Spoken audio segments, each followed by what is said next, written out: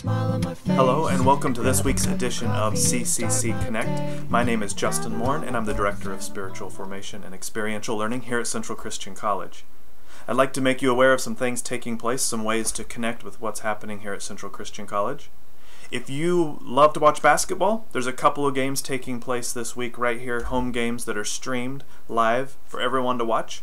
One takes place Wednesday, the 27th, and it takes place at 7:30 p.m., and it's versus Northern New Mexico.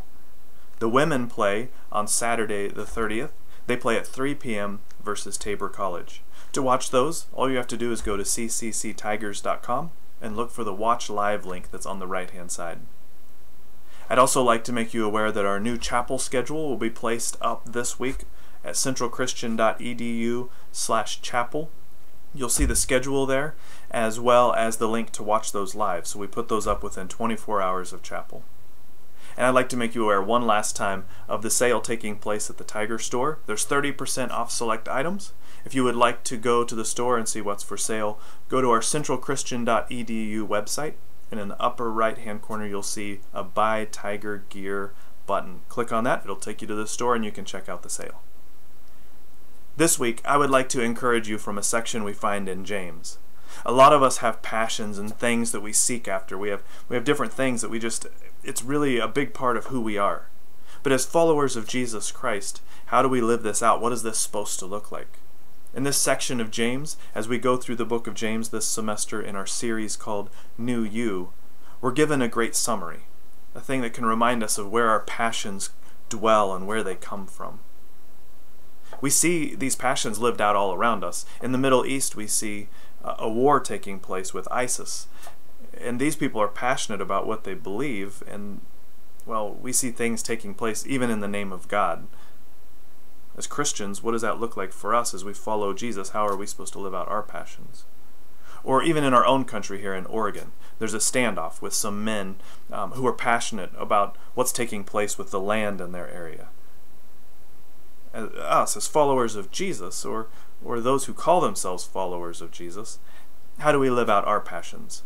Let's look at James. I think it encourages us, and really for those of us who say, who really is God, and we're seeking out to find out who he is, we see what the heart of this really is as it's summarized in the book of James. We're working our way through one section at a time, and in James chapter 2, starting at verse 8, he's really hitting on this section where he just described what it looks like to live out our faith. He said that there's no bias, there's no giving favoritism to one over another. And then he gets to this section in James 2:8, and I'd like to read this to you. Yes, indeed, it is good when you obey the royal law found in the Scriptures. Love your neighbor as yourself. But if you favor some people over others, you are committing a sin. You are guilty of breaking the law. He's just talked about favoritism and what it looks like. And if I were to guess why I think James put that right here, it's because oftentimes we think, okay, so I love people, then I'm done, right? And he says love really then doesn't have us showing favoritism. We love everyone. In this section he calls it the royal law. You see, this royal law actually goes back. We find it numerous times in the Old Testament. We see it placed as part of the law to love your neighbor as yourself.